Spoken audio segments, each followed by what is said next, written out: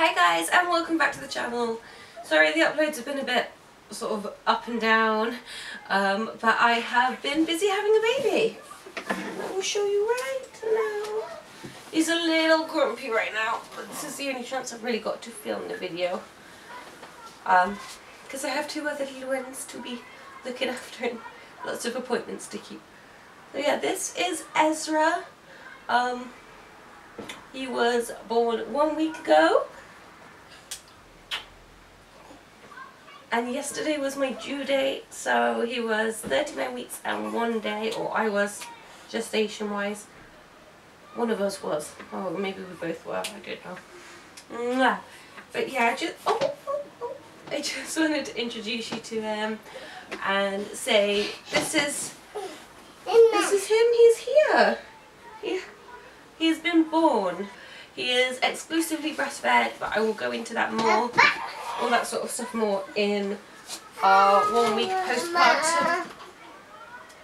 But yeah, so I thought I would just share my birth story with you. So how he got here. Basically on, I think it was Saturday the 1st.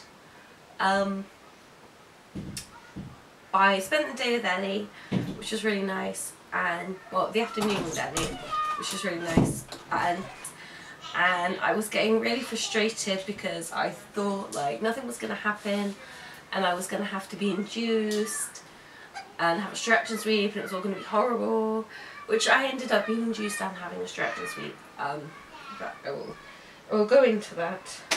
Yeah, so we had just sat down to have some food, ate food, it was really yummy, and I had it was a really bad contraction, and I was like on all fours on the floor, like ah, and when I got up, I had leaked everywhere, so I went to the bathroom thinking, like, you know, sometimes when I cough I just sort of explode, so I thought it was just that because I coughed like just before I sat up. So I went to the bathroom. Oh, nice. Fancy book. Yeah, I went to the bathroom and did my business, cleaned myself up, and I was like, alright, I'll put a pad on because it still feels kind of like it's just something's going on. And I put my pad on, stood up from the toilet, and it was still coming. So I thought, right, this is a bit much, like more than normal. Normally I don't carry on gushing afterwards, like after I cough. It's just sort of one gush, which is super gross, but you know, it happens. Pelvic floor muscles get weaker when you're pregnant and after you've had babies. So yeah, I was kind of like, okay, this might be the real thing. So I waited a little bit and it kept coming and I was there like freaking out, like, oh my god, my waters have gone, I'm not ready. So I called my dad up, because Lee was just being like, not like unsupportive or anything, but he was like excited and slightly freaking out as well, and I was like super freaking out. So I called my dad up and I was like, I'm not ready, my waters are broken, and he was like, I've been ready for months. He's like, I'm not ready. But yeah, so that was a rather entertaining conversation.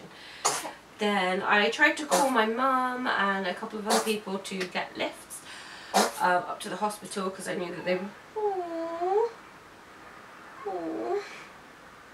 because I knew that they were going to ask me to come up, so I wanted to get something in place before I rang, but nothing happened. So I called up the delivery suite and they said come in, but they don't think there's any hurry, they don't think it's going to be like right now kind of thing.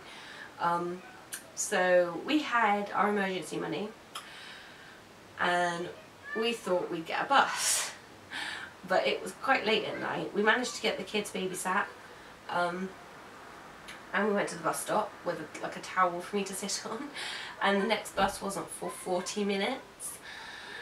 And so I was calling, I was messaging people, like, help, do you know anyone who drives, can you drive? But people either weren't getting back to us or didn't know anyone who could drive or couldn't drive. So we called up 111 and told them the situation, and they were like, well, you need to sort your own transport out. And I was like, it's okay, the bus just got here. And they were like, no, you can't go on the bus, we're going to call you an ambulance. So the ambulance got there, and I was having contractions sort of 5 minutes apart. But after we got to the hospital, they carried on, but they sort of slowed down. You know, typical. But I was still leaking a lot. So. And the woman had a feel, and I was 2 centimeters dilated, and she said that the baby would have a lot of hair, which I don't know if you can see, but he is a very hairy-headed baby. Sorry, baby, I don't mean to disturb you. So basically what happened is they said I was in very early labour, but not active labour. And there was the possibility that they were going to send me home, but they didn't want to because they knew that it was so far and it could just kick off at any second. So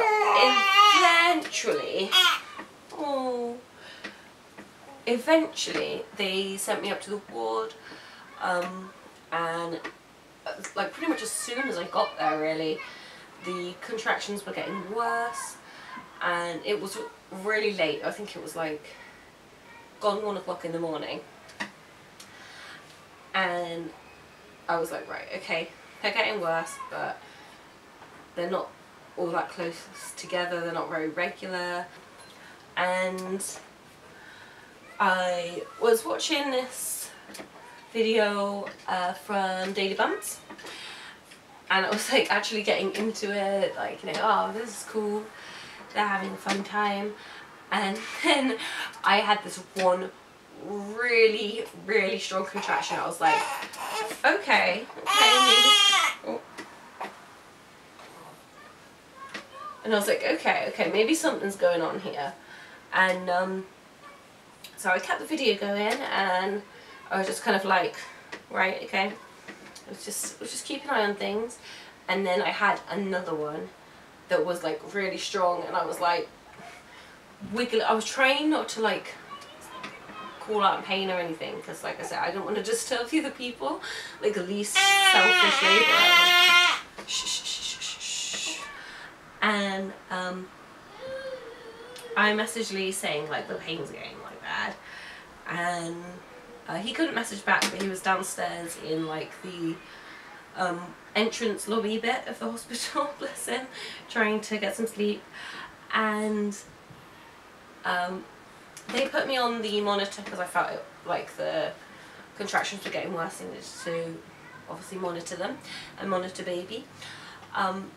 But they weren't picking up massively well on the actual monitor, which was super annoying, because they were really painful, and it was like not going past a 40 on the monitor, which like I think 100 or so is like a full-on, full-blown contraction. But yeah, so it wasn't going up very high, but I was in a lot of pain.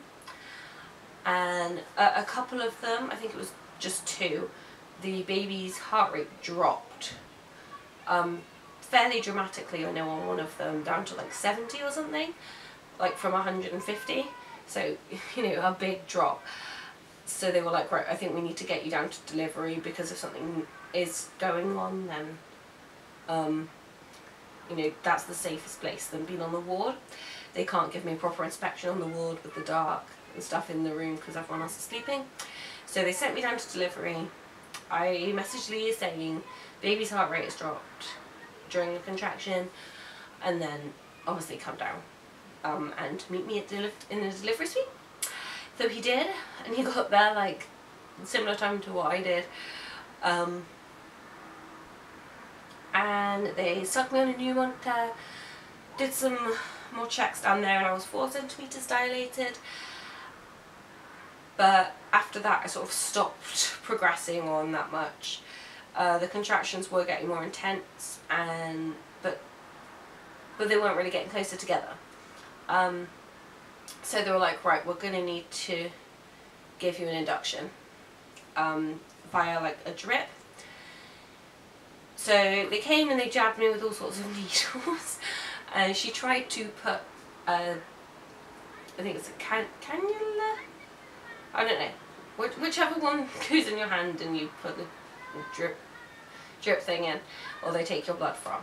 So they did that and took some blood. But first she tried to put it in this hand, and she missed the vein by like this much, and it puffed up like 2 mountains on my hand. And she was like, "Don't look," and I looked anyway, and I was like, "Ah!" But then she did it on, she got someone else to come in and do it on the other hand, and that all went fine, but it was slightly painful. You know, having a needle stuck in you is not the least painful thing in the world. But yeah, so they had dosed up, they took some blood, and then later on they came in, they put the drip in for the induction, just sort of to speed it up a little bit.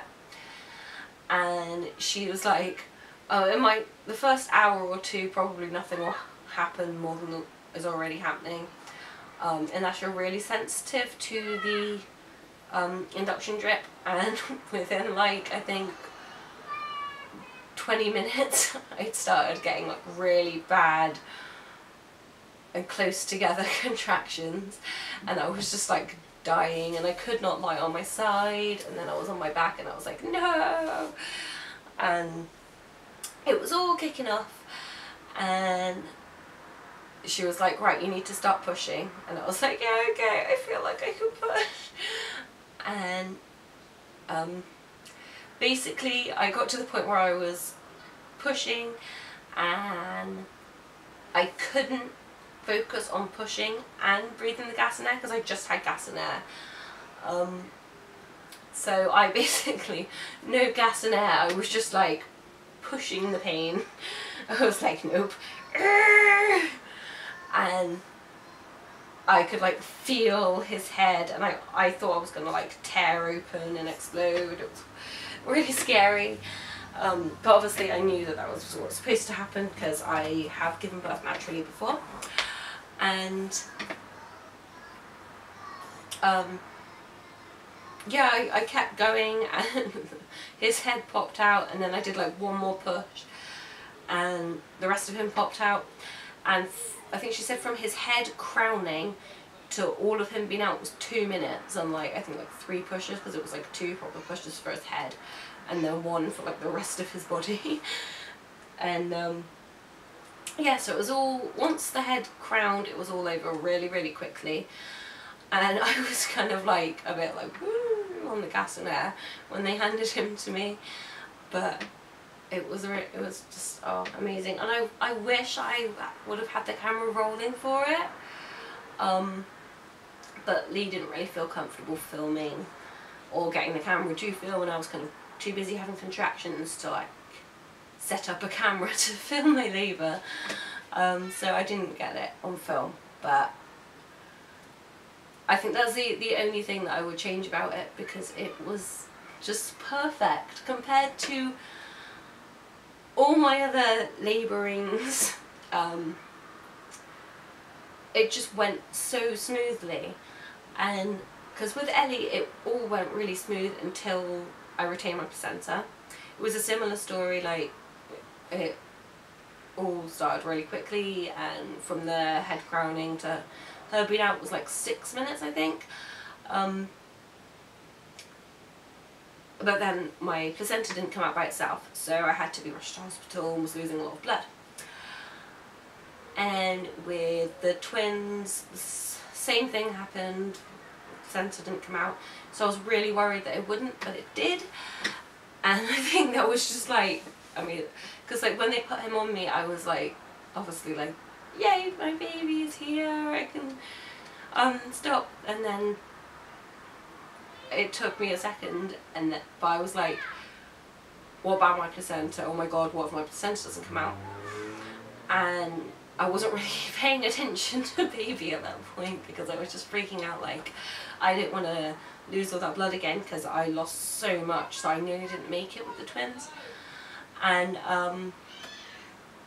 obviously everything is completely different from the C-section I had with Xander, but I think that's what made it more special, that it was just a natural delivery and all that. This time But yeah, the centre came out, she tugged on it a couple times and I had a little push and it just plopped out, and it was massive. I didn't expect it to be as big as it was.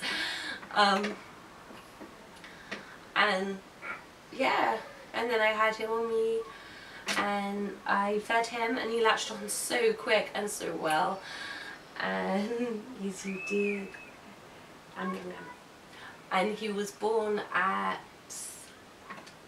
6:52, so almost 7 o'clock in the morning, and he weighed 3.38 kilograms, and which is apparently about 7'7". And then obviously he lost, when we got him weighed last, he lost 3%, which is apparently quite good.